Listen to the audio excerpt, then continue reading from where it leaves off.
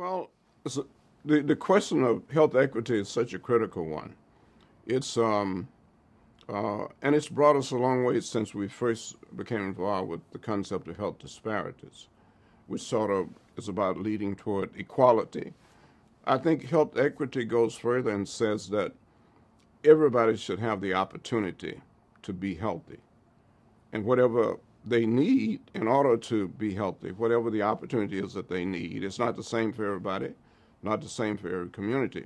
It is a commitment to providing people with what they need in order to achieve good health, optimal health, I would say.